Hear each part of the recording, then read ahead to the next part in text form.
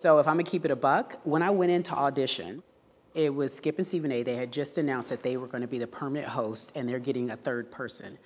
And they interviewed Jamel Hill and they interviewed mostly blonde women, if I'm honest. They interviewed a bunch of blonde women. And then Jamel Hill was one, and they interviewed me and one other black girl. And I went in for the audition knowing they already wanted a blonde, because this is Monday through Friday on a popular show. You're not gonna hire a black girl, especially not a brown-skinned black girl. You're not hiring me. Right. That's how I went in.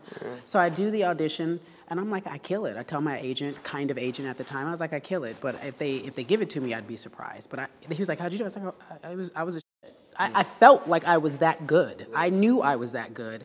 And I knew the audition went well.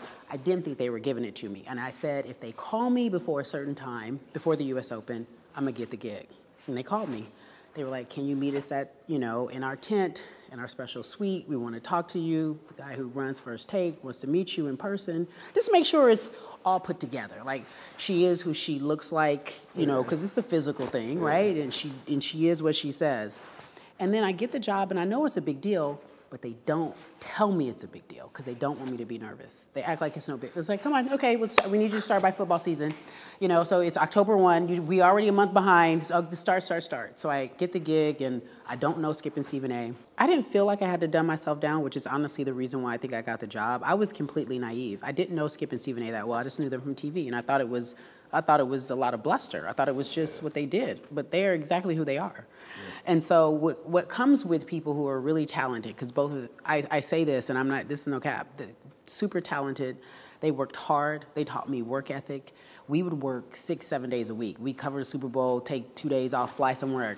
Finals, it was brutal, back and forth, flying across the country. They worked hard, and they did the homework, and they came prepared. Nobody was unprepared. But the problem was, for me as a black woman in that position, and at the time, and we can do the research, nobody was Monday through Friday on a popular 2-hour TV show that was a black woman at the time. And they just, they let me know I didn't matter.